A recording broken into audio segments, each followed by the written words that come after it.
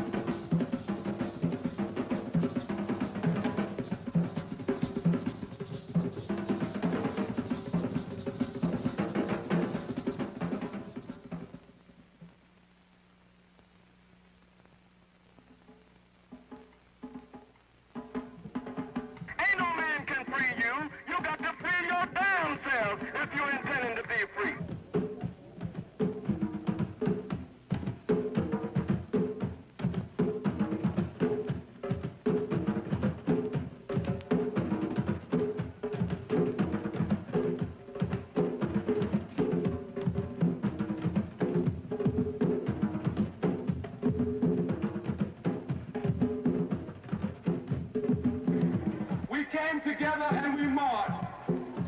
We will march again. We will march again. And we will march again until our black troops over there will know what to do when they have those arms in their hands. In 1964, in Harlem, the people rebelled against the conditions that they're forced to live under.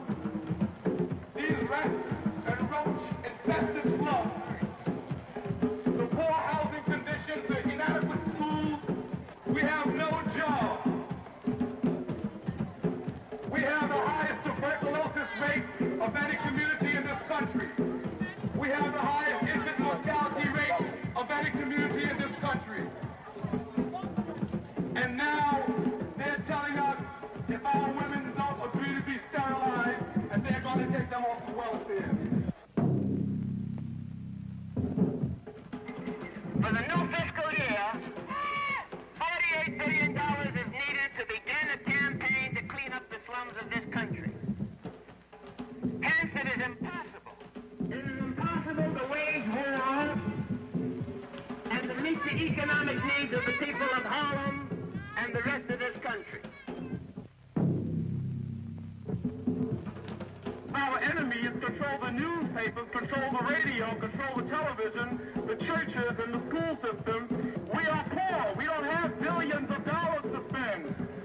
We don't own television stations. We don't have a lying newspaper like the New York Times, which is supposed to be all the news that's fit to print, or the Daily Rag, or the Daily News, rather. We don't control these Uncle Tom newspapers that supposedly represent the thinking of the black community, but they are controlled by the white ruling class in this country. Who is the other enemy? The other enemy is the 28th, the 22nd, the other precincts of Harlem. Yes, the precincts have been oppressed. In 1963, a church blew up in Birmingham, Alabama. 3 young Negro girls were killed. 2 teenage black youths were shot to death that same day. And Kennedy rocked in his rocking chair. He rocked in his rocking chair and did nothing about it. There's no difference between Lindsay, Bean, Buckley, Kennedy, Eastland. There's no difference between them. So that means that Kennedy, Goldwater, and Johnson basically was committed to supporting and saving the same racist capitalist system. The black man has been cut out of the book of American history. His contributions in war and peace, in science and art, have been obscured, neglected, or consciously suppressed. Who among us know of creative minds like Banneker, Carver, or Charles Drew, and countless others, of the incredible exploits of the 54th Massachusetts in the Civil War? We must not have the illusion that people are born racist. Racism and the ideology of white supremacy came into being when capitalism became the dominant force in the world. It is used as a method to suppress and exploit people, and as a vehicle for the ruling class to make profit by setting one group of workers against another.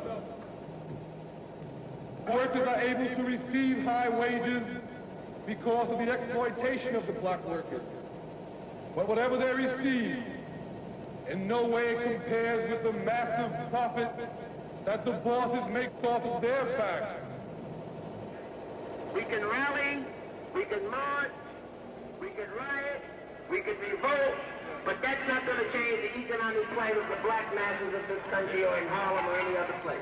And racism will not be destroyed until its creator, capitalism, is defeated. They define as the John Bright Society, the Ku Klux Klan, the Minutemen, the Policemen's Benevolent Association, and all of these right-wing pro-fascist groups are the elements that support the war in Vietnam the most vehemently.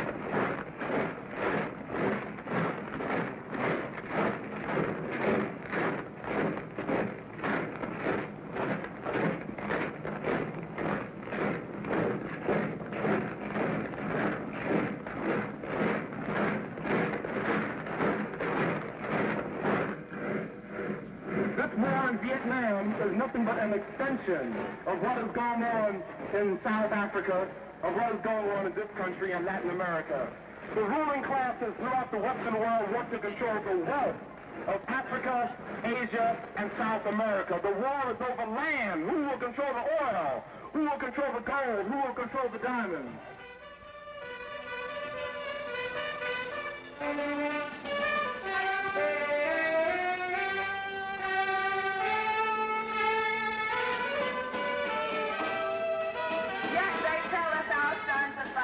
Freedom. What kind of freedom? If we must lose our sons, let's lose them here fighting for something that we know about. On RCA 54 1/4 up 1/2. The United States government is embarked on a policy of ruling the world. They believe with their atom bomb and with their military forces and with their black helots, they can dominate the world. Lionel Corporation 5 1/2 up 1/4. Look at that flag over there.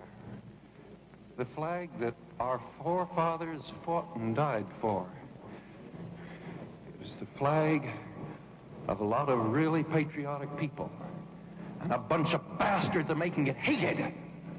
A bunch of bastards are making it hated in Vietnam, are making it hated in Dominican Republic, are making it hated around the world.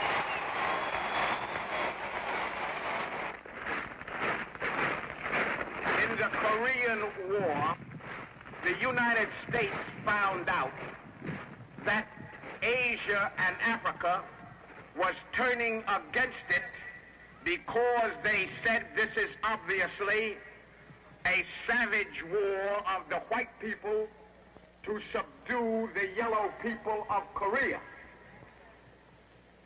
So that in this war, the United States government is careful to have as its most obvious, most photogenic troops in the front line the black people from Harlem and Chicago, and from Mississippi and Alabama.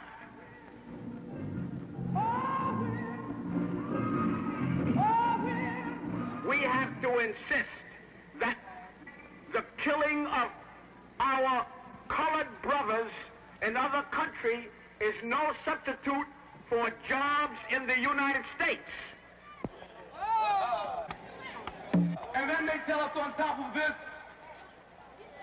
that we must go into their army, to Vietnam, to Santo Domingo, to the Congo, to Laos, and to every foreign country to fight for their so-called democracy.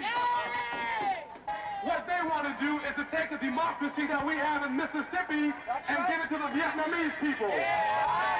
They want to take the democracy that we have in Selma, Alabama, and take it to Vietnam.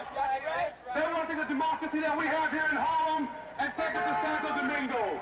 And what's our answer to that? Our answer is no, we are not going to Vietnam. Our answer is no, our black people will not be used as cannon fodder. And our answer is, if we must die here, fighting for our own liberation, not Vietnam.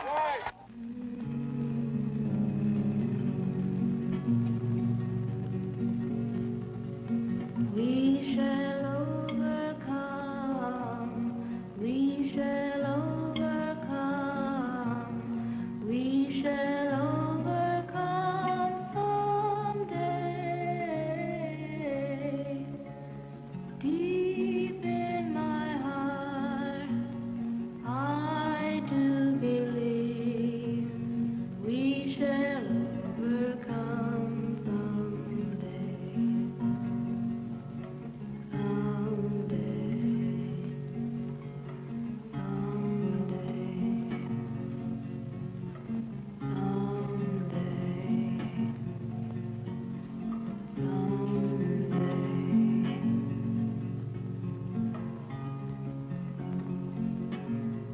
Revolutions are never fought by turning the other cheek, and revolutions are never waged saying we shall overcome.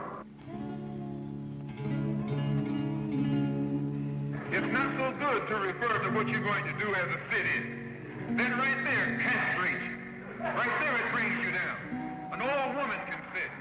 An old man can sit. A chump can sit. A coward can sit. Anything can sit.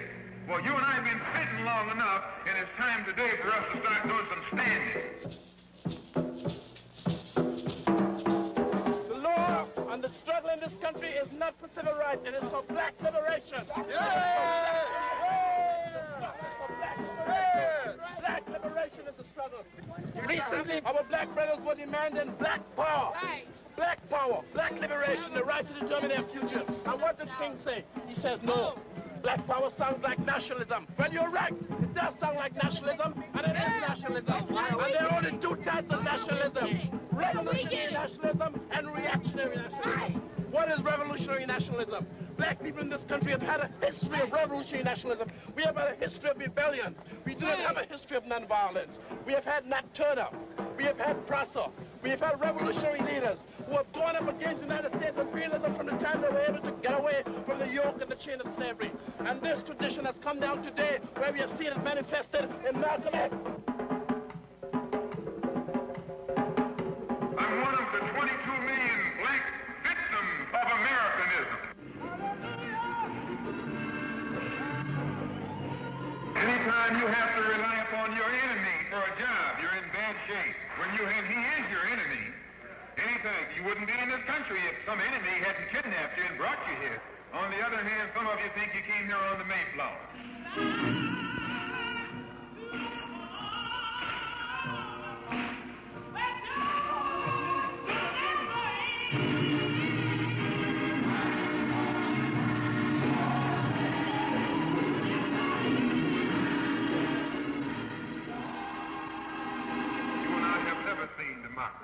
All we've seen is hypocrisy. When we open our eyes today and look around America, we see America not through the eyes of someone who has enjoyed the fruits of Americanism. We don't see any American dream. We've experienced only the American nightmare.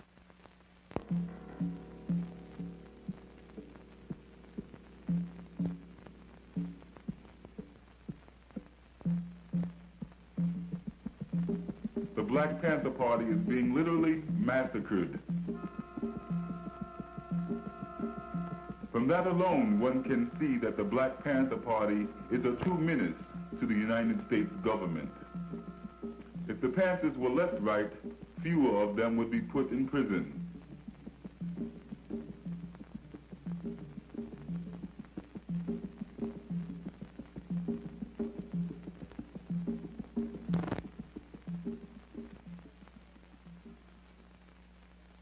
The Panthers are not indiscriminately defending black people.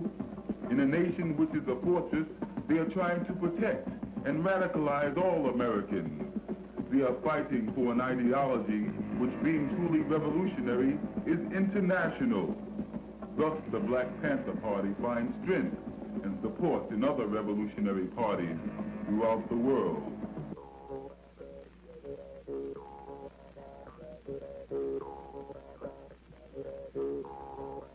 For 400 years, black people have been castrated from their own history, and now they rediscover their ancestors in the third world. And the historical parents of the Black Panther Party are called Brother Lumumba, Major Guevara, Mao Zedong, Malcolm X, and many great but unknown brothers. And so the Panthers inherit the future. They become men, even as they become revolutionaries.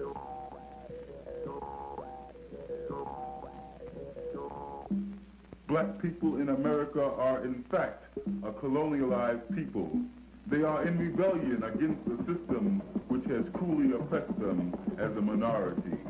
In their revolt against a system without justice, but with great power, black people are becoming the revolutionary vanguard of the third world in the territory of the United States. In the third world, the oppressed are being united with a common purpose.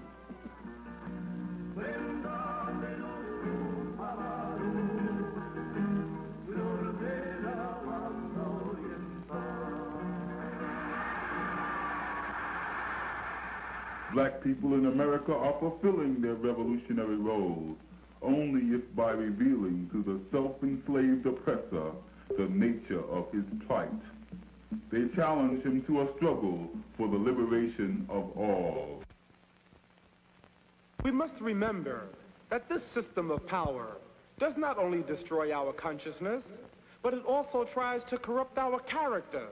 We must therefore resist the insidious temptations extended to us by this materialistic society. We must overcome conformity, apathy, and indifference to our condition. We must conquer the defeatist attitude that is the enemy within before we can defeat the enemy without. Why should we integrate? The black man speaks to the white man.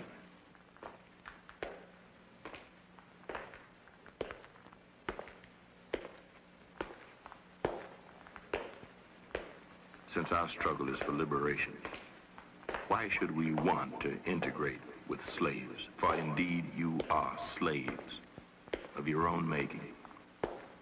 How can we integrate with you, who have based your exploitative society on competition, set man against man, has taught your own children that human nature is evil and unchangeable, and that therefore man will not act but out of a selfish incentive?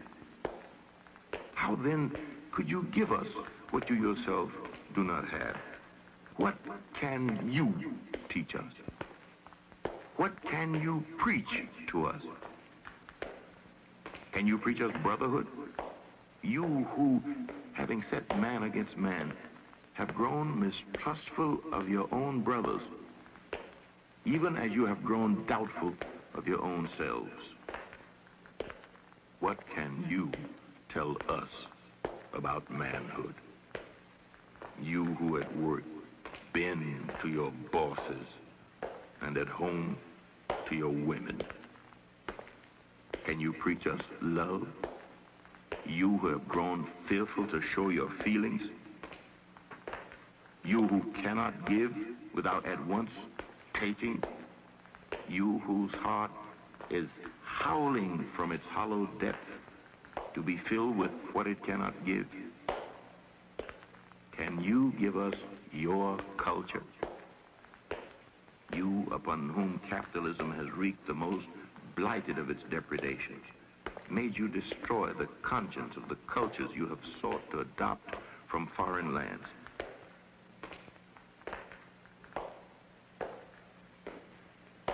Can we integrate with your truths, you who have forfeited your integrity by perverting labor into a commodity, love into a need, honesty into a slogan, and truth itself into an expedient? You who have given a lie to your own heritage of truths. How can you preach freedom to us, you who see freedom in license and not in turning the desirable into the necessary? Can you preach us freedom, you who are immature enough to believe that selfish happiness is the aim of life? You, a man constantly seeking himself? You, a man who constantly wails that he cannot find himself, ignoring that the best way to lose oneself is to try to find oneself by oneself? Can we integrate with your destiny? You who fearfully and ignorantly refuse to integrate with the advancing forces of mankind. How can we who believe that man's task on earth is to give birth to man integrate with you, with your world in which revolutions are still seen as outbursts of vindictive hatred committed by downtrodden pariahs, invidious attempts to grab the riches they have been deprived of? How can you preach humanity to us if the society you yourself established has made you skeptical of man's nobler motives, has withered your hearts to the wretchedness of your brothers, has softened your passions, deprived you of the sense of an ideal, turned you into a nation of non-men, desperately seeking their forfeited manhood? What can you tell us about manhood? You who have grown into a breed apart from the rest of mankind, who have become orphans of humanity, I am not for our boys, our people, going south in Mississippi and having those savage whites take bicycle chains and axe handles and break the limbs of little boys and girls. I'm not for that. I am for the deacons going there and defending them.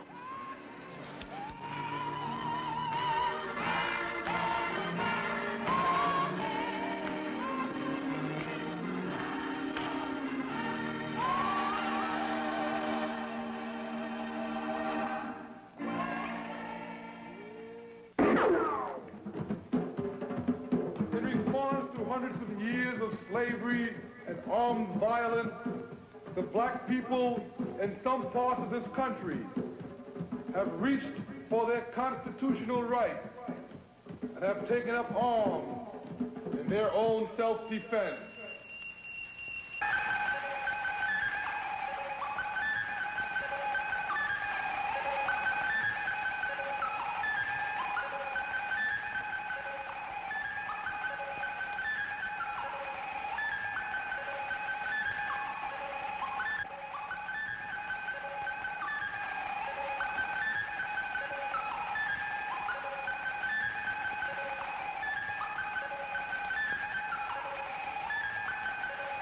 Can you preach us peace?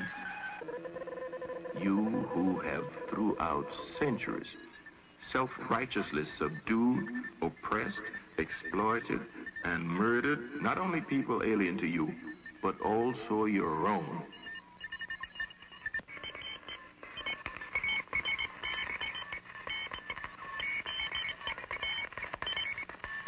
And when these black people wake up and find out for real the trickery and the treachery that has been heaped upon us, you're going to have revolution.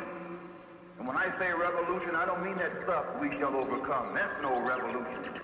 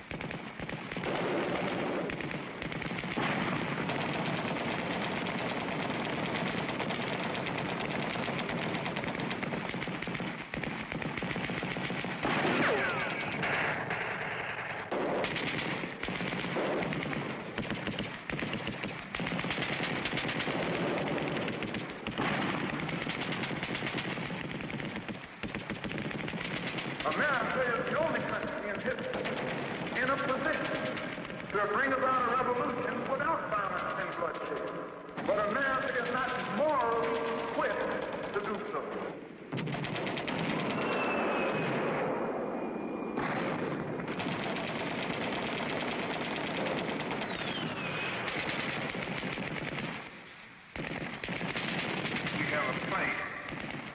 that's common to all of us against the enemy who is common to all of us.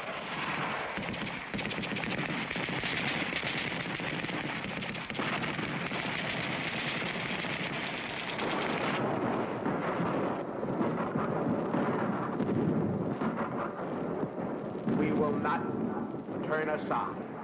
Our forces cannot be dammed up. National catastrophe can only be avoided if the whites abandon their vain dream of racial superiority. The gathering momentum of the black militant must attract to his revolutionary banner those advanced sectors of the exploited whites who, by making common cause with their black brothers, can develop a fulfilling, creative social order.